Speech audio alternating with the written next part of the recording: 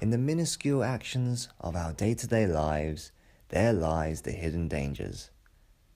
We are constantly attacked by pathogenic microorganisms, and here to protect us is the toll-like receptors.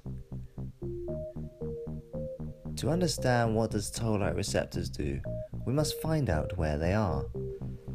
In the lab, a scientist is growing mammalian cells under monitored conditions for research purpose.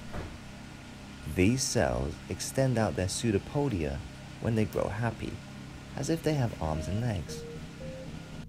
This type of cells is called macrophage. You see, macrophages are like Pac-Man. They eat anything foreign that's in their way. Together with other immune cells, like neutrophils, dendritic cells, and T cells, they form an army of defense for our body, fighting the germs and the bugs. And toll-like receptors are present on all these immune cells, helping them to probe for problems. But just like how guns jam sometimes, toll-like receptors doesn't always work either. Researchers have found these little receptors may actually be the cause of important diseases.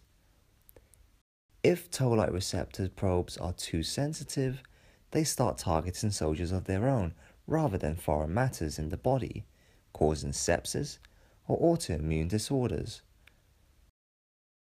Whereas malfunctioning toll-like receptors caused by mutation can induce immunodeficiency and even cancer.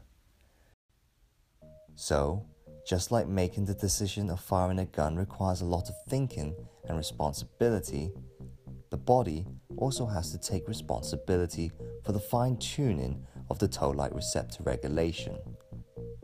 And with more and more researchers focused on toll-like receptors, there is hope to beat diseases like cancer and diabetes one day.